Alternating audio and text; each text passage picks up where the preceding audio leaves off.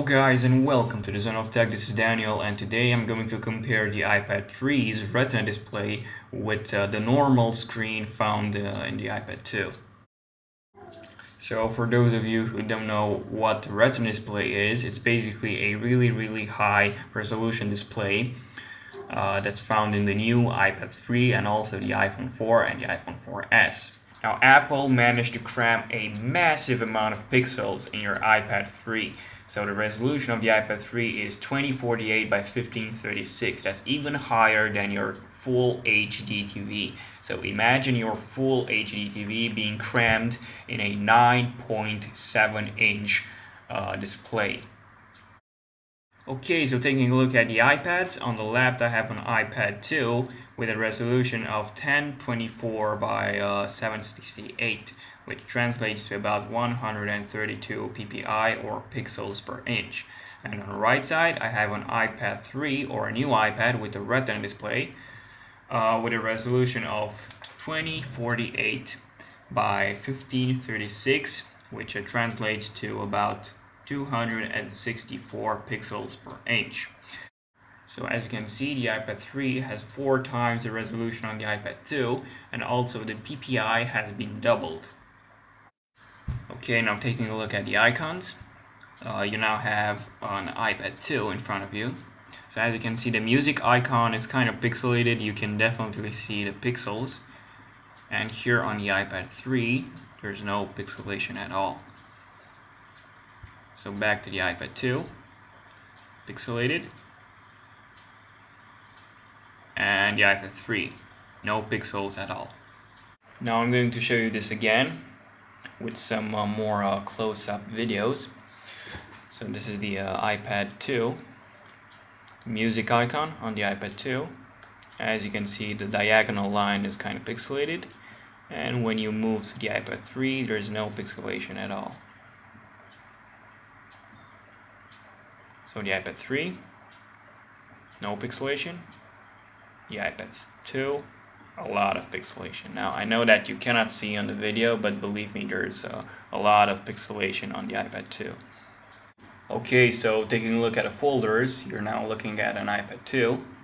And I don't know if you can see from the video, but the icons inside the folder are really hard to distinguish. While on the iPad 3 you can clearly see the icons inside a folder. You can even read the text on the icons, and you can even see the shadows of the icons, which is amazing. I'm going to show you some text because this is where the Retina display of the iPad 3 stands out from the crowd. So this is an iPad 2. As you can see, it's pixelated. You can see the pixels, while on the iPad 3 you cannot see any pixels at all. The same goes for the lock screen icon. So on the iPad 2, as you can see, it's really pixelated. But when you take a look at the iPad 3 screen, there's no pixelation at all. Okay, now let's do a Safari test. So I've launched the Apple Store on both iPads. So again, the iPad 2 is on the left and the iPad 3 is on the right. Now when you take a look at the small text, this is the iPad 2, you can see that it's really pixelated and really hard to read. But on the iPad 3, there's no pixelation at all. You can clearly see the text, read it, understand it, so the difference is huge. This is how they look like when they're side by side. So the iPad 2 is on the left and it's really pixelated, while the iPad 3 is on the right and you cannot see any pixels at all. Now if you zoom out the web page as further as you can, you will see that you cannot read any text at all on the iPad 2 because the text is so pixelated and so small. Now while doing the same thing on the iPad 3, you will notice that the text is perfectly readable. Here you go. So you can read the text on the iPad 3, while on the iPad 2 you cannot read it at all. And believe me, the camera was in focus, but the text is too small on the iPad 2. It's just not readable. While on the iPad 3, as you can see again, it's perfectly readable.